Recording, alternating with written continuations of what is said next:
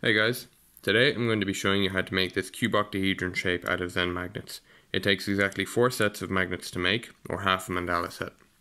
To start, you want to take all four sets of your magnets and make them into a flat sheet of hexagons like these, with 3 layers. Make sure they're not interlinked like this, that all the hexagons are facing the same way. Now, this shape uses 6 subunits, and to make them, you want to take your hexagons and fold up 3 of the corners like so to make it this triangle shape, and you want to do that with 4.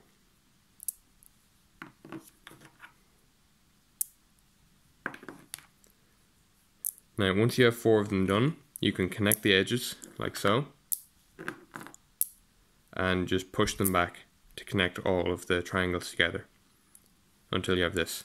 Now you want to make 6 of these, and to connect them you want to take the corners and just touch them together and fold them up like this, and again touch the corner and fold it up.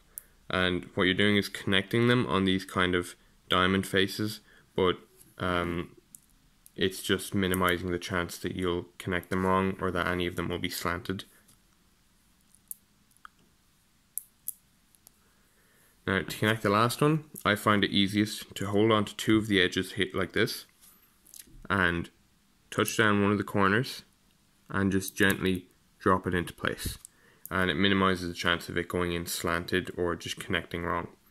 Then you can just go around, and on all of these connection points here you can just push in the magnets to connect them right, and that will just help keep the shape together a bit more.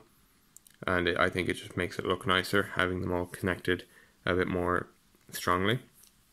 So once you've done that, you'll have your shape finished and complete. Now this shape can be made bigger if you use larger hexagons, and it can be made smaller with 2 layered hexagons, although it's quite difficult to assemble at such a small size. And then of course the larger you get, the more structurally unsound it will be, and of course it will take more magnets. So thank you all for watching. Hopefully you enjoyed. If you did, please consider giving a like, and I'll see you all next week.